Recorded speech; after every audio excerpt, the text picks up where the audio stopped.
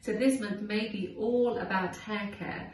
What I love about the hair care range is a couple of things. First of all, it's colour safe, and I really find that that helps you if you're investing in colour. But what we really believe at Liz Earle is almost that your skin doesn't finish here, and actually the scalp really needs that extra care too.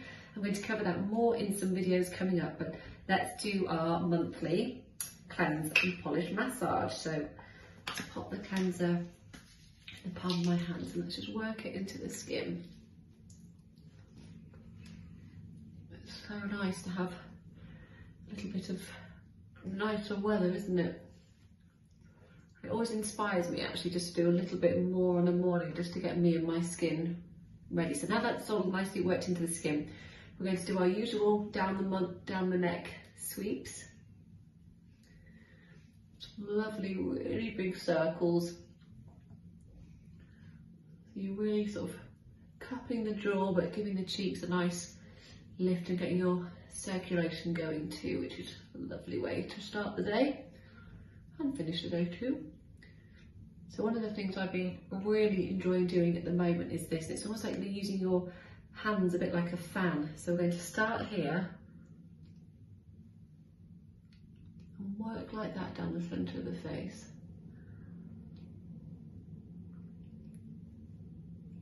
Really nice if you're feeling puffy or you just want a bit of a wake up for the face.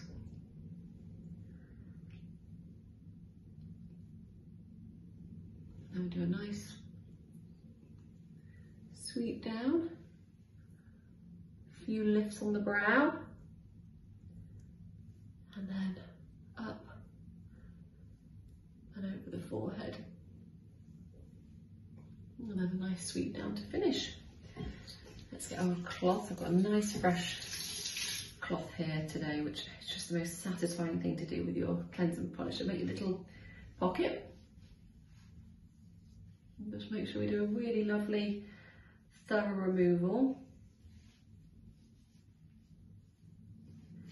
Again, if you've got any areas that you're just sort of finding that you've got either maybe more breakouts starting or you're finding that you've sort of blocked pores, again, just don't forget to little finger and then just working.